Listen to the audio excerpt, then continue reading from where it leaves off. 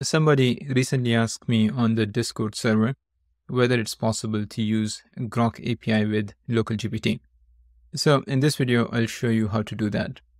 If you're not familiar with LocalGPT, it's my own project that lets you chat with your documents locally on your own machine using GPT models. But in this video, I'm going to just show you how to integrate the Groq API so that you can get much faster responses when you're chatting with your documents.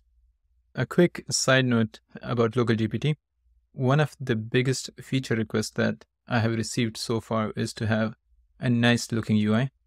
And here's a quick sneak peek of what is coming to LocalGPT. I think you all will really like what we are cooking. Let me quickly walk you through the step-by-step process of how to integrate the Groq API within LocalGPT. You can run LocalGPT on your own machine.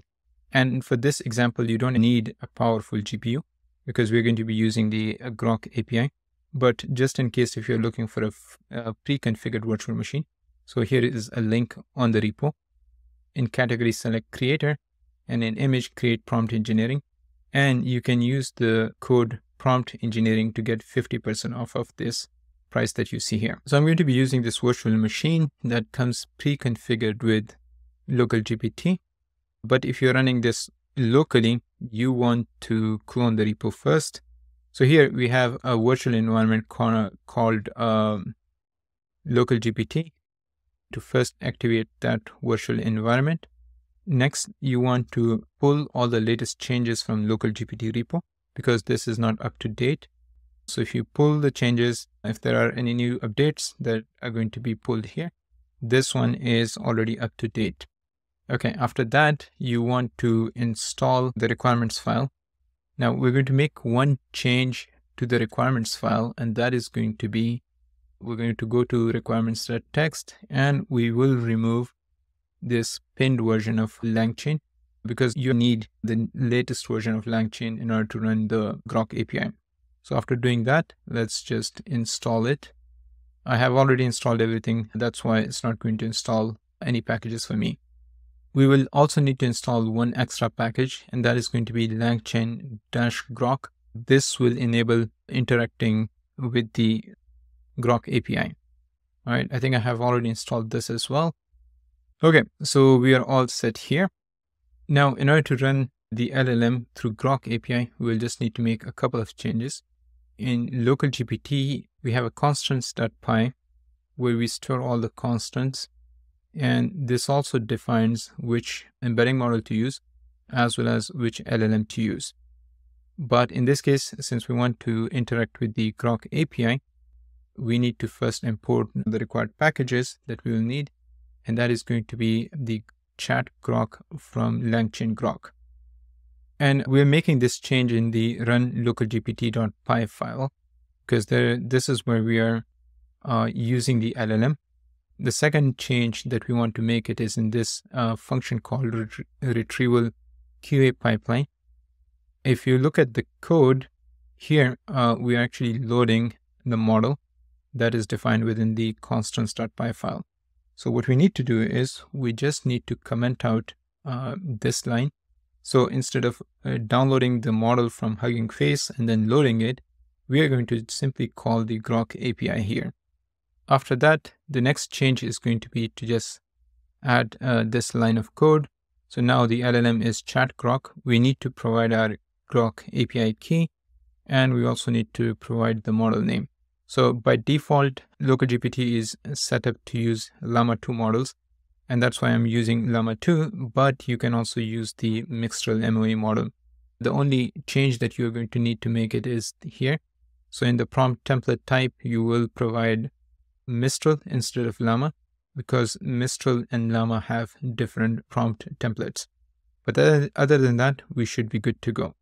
Now, if you don't know where to get the Groq API key, I covered that in a previous video. I'll put a link to that video in the video description. Okay, next to use this, we need to first ingest a file. So LocalGPT comes with a copy of the original Orca paper, and you need to copy your files into this source documents folder. So first we need to ingest this. Now, in order to do that, we are going to be using the Python and then ingest.py command. This will basically create chunks from the document that we have provided and will create a vector DB. Okay, so here it created a vector DB and it has a total of 193 different chunks of text. Now you will see this warning. You can install the LangChain community package as well if you want to, but you don't need it right now. Okay, so we are all set. Now we can start chatting with our document. And in order to do that, we are going to be using the run localgpt.py file. First, let me show you how long it's going to actually take to use this RAG pipeline if you were to use a model from Hugging Face. So in this case, we're going to be downloading the Llama 270 build model from Hugging Face. So we set this model up in the constants.py file. Next, we uncommented this section. So we actually want to download the model. Now, in order to run localgpt, we're going to use the Python run localgpt file. Now, this machine has a 6000 GPU, which has 48 gigabytes of VRAM. So currently, it's downloading the model from Hugging Face. This is going to take some time. When the model is loaded, we're going to run this prompt. What is instruction tuning? And how was the Orca model trained? So this again is running on an A6000 GPU, and we are loading the full model. So it's not a quantized version of the model. And you can see that even though with this powerful GPU, it does take some time. Okay, so here's the response that we got. It took like 10 to 15 seconds. And it says, I'm here to help you understand instruction tuning and how it relates to the Orca model. Then it talks about instruction tuning. It provides a pretty good definition of instruction tuning based on the paper. Then it talks about the model training part as well. So it says the authors of the paper explains that the Orca model was trained on a data set that simulated zero-shot settings with standard prompts. Okay? So this is a pretty good summary. Now let me show you the speed when we are using the Groq API. We commented out this part, and now we're using the Groq LLM. And don't worry about the API key. I'm going to revoke this right after recording this video. But let's run the same Python script. Now, in this case, it will still load the embedding model because we do need to compute the embeddings, but it's not going to be using the local LLM anymore. And here you can see the message using the Groq API. Now, again, we're going to use the same prompt. What is instruction tuning? And how was the Orca model trained? And this is real time. So this is actually how long the model took to generate a response. This was pretty quick because it has to go through the retrieval part using the embedding model. And after that, it has to make an API call, get a response, and show us. So this was pretty quick. And the answer actually also has two parts. So first, it talks about the instruction tuning itself. And then it talks about the training of the Orca model. So this is pretty accurate. I think we can still prompt it to provide more detailed responses, but overall, the responses were pretty fast. So hats off to Groq API. They're doing a really good job. Currently, the Groq API is free to use. There is some pricing information on their website, but we don't know when that is going to go live. Another thing which I wanted to highlight was that while you're running localGPT, you might see these warning messages, and that's because we're using a relatively older version of LangChain. We are in the process of updating the code base to the newer version. So if you're interested in updates related to localGPT or advanced RAG, there's a link for the mailing list in the video description.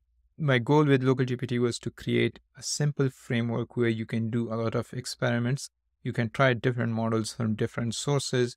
You can try models from Hugging Face. If you're running a model on Ollama, you can use that, or even you can use some external APIs as well.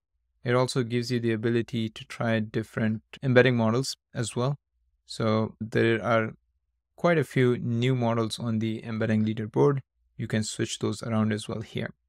So I think it's a flexible framework that will let you experiment very quickly.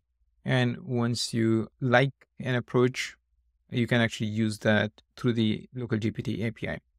Anyways, this was a quick video on integration of Groq API within localGPT. I hope you found this video useful. Thanks for watching, and as always, See you in the next one.